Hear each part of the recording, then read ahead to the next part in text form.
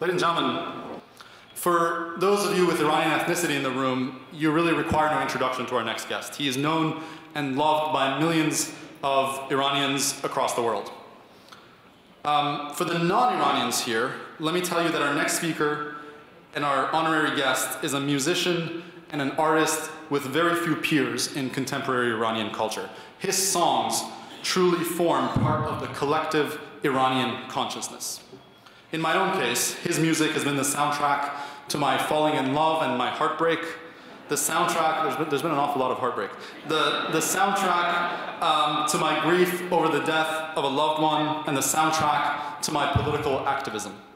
If you're non-Iranian, think of our next guest as an artist with the voice of a Frank Sinatra, the poetic and philosophical lyrics of a Leonard Cohen, and the political orientation of a Bob Dylan. He has recorded dozens of albums and has performed at hundreds of sold-out shows at famous concert halls all across the world. He is truly a musical legend. But what really sets him apart from many other artists is that despite his success and his talent and his fame, he has continued to engage with his community and has maintained his commitment to social justice. He is, in a word, a humanitarian artist par excellence. His music calls for the freedom of his homeland from the shackles of tyranny and thus resonates widely with all of us who yearn for freedom, democracy, and human rights. And in his personal life, he has shattered cultural taboos by speaking openly and bravely about his own past struggles with addiction. He has established the INF Foundation in 2002, which provides counseling and a variety of television and radio shows that raise awareness of addiction and a variety of other social maladies, including street children, women forced into prostitution, and other social ills. He's also incredibly active in the case of refugees, Iranian refugees stranded across the world. And I can tell you that he's here in Toronto directly from a flight from Turkey, where he was actually present and working with refugees on the ground. Ladies and gentlemen, our next speaker is not an Iranian Canadian, though I propose that he be made an honorary Iranian Canadian. But I can honestly think of no one, despite the fact that he's not Iranian Canadian, I can think of no one who better embodies the values of the Iranian Canadian Congress and the values that we've gathered here this evening to celebrate.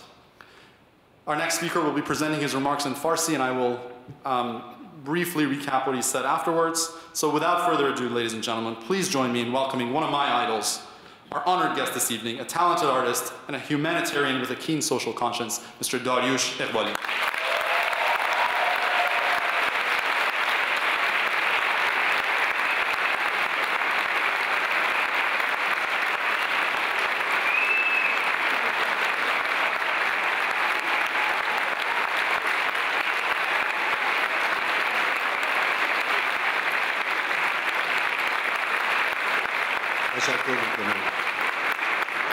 Thank you for your invitation. من خوشحالم تنها کسی در این دیوم قرار میگیرم که فارسی صحبت میکنم.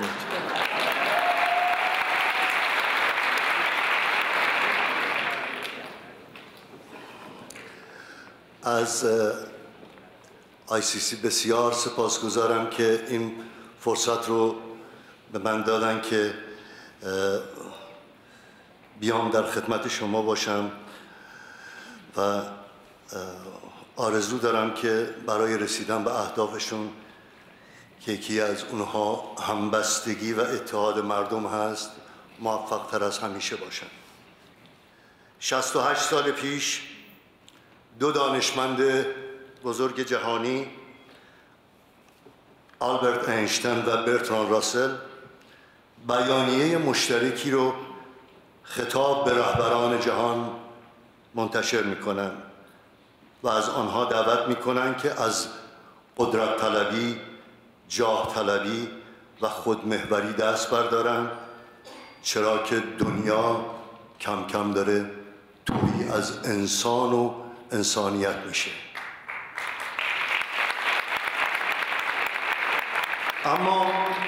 اما خودمحوری های رهبران جهان تا به امروز ادامه دارد.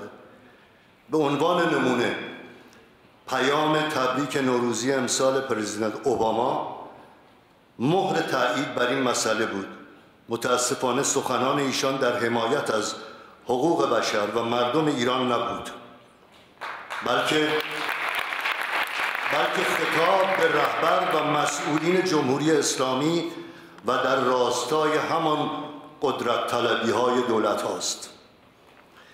با شنیدن این پیام چشمانداز جدیدی از نگاه گردانندگان جهان به انسان و انسانیت برایم آشکار شد و بار دیگر شعر زیبای حمید مصدق که میگوید هیچ کس فکر نکرد که در آبادی ویران شده دیگر نان نیست و همه مردم شهر بانگ برداشتند که چرا سیمان نیست و کسی فکر نکرد که چرا ایمان نیست و زمانی شده است که به غیر از انسان هیچ چیز ارزان نیست.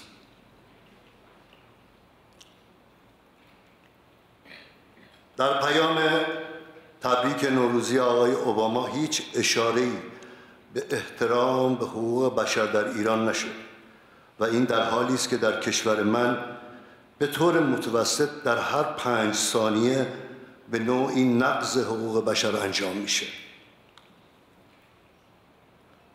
و آمار آسیب‌های اجتماعی مثل اعتیاد، ایدز، کودکان خیابانی، کودکان کار به حد انفجار رسیده.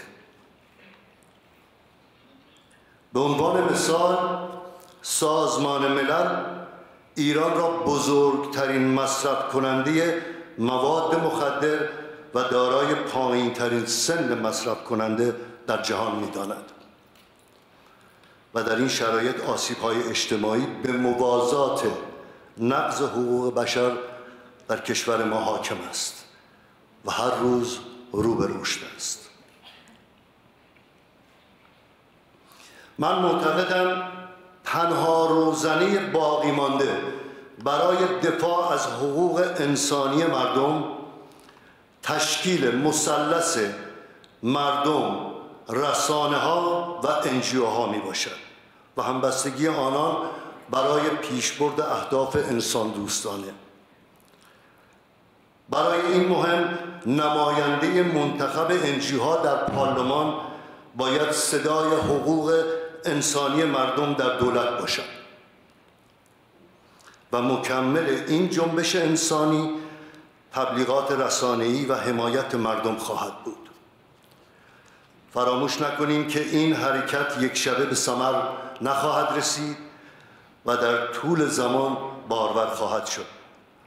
نمونه زنده چنین حرکتی امروزه ناجی میلیون‌ها انسان در سراسر دنیا است. سازمان‌های معتادان گمنام و الکلی‌های گمنام که با راهکار 12 قدم بیماران معتاد را از قعر اعتیاد به روشنی زندگانی برمیگرداند و جا دارد تذکر دهم که این سازمان 82 سال پیش توسط 2 بیمار الکلی بنیانگذاری شد و توانستند در طول زمان با ایمان و باورشان به نهضت جهانی تبدیل شوند. پس همبستگی انجیوها دور از واقعیت نیست. ای وای در این دار فنا خستگی ما. سرزمین ما یک خستگی تاریخی داره که به علت تکرار تاریخ و تاریخ تکرار و این 4مین دوره کوچ اجباری به جایی رسیده که جزو قومیت‌های خارجی داریم میشیم و افتخار هم میکنیم. ولی شعر که میگه ای وای در این دار فنا خستگی ما، چیزی نبود جز غم دلبستگی ما جمله اسیران من و مایی خویشیم. اینجاست همان علت صددستگی ما. به قول مولانا همدلی از همزبانی بهتر است و این بدان معناست که برای رسیدن به یک خواسته و هدف مشترک باید دلهامان را یکی کنیم و نگذاریم منافع شخصی مانع رسیدن به آرمانهای یک جامعه سالم گردد. یادمان باشد که هر کدام از ما دور از وطن نه به عنوان مهمان یا توریست بلکه به عنوان شهروند حق و حقوق مشخصی داریم که برای رسیدن به آنها باید با همبستگی حرکت‌های تشکیلاتی دنبال آن باشیم تا بتوانیم در سازندگی جامعه سالم در کنار دیگر شهروندان این کشور مفید واقع گردیم. به امید اون روز با یک دنیا تشکر.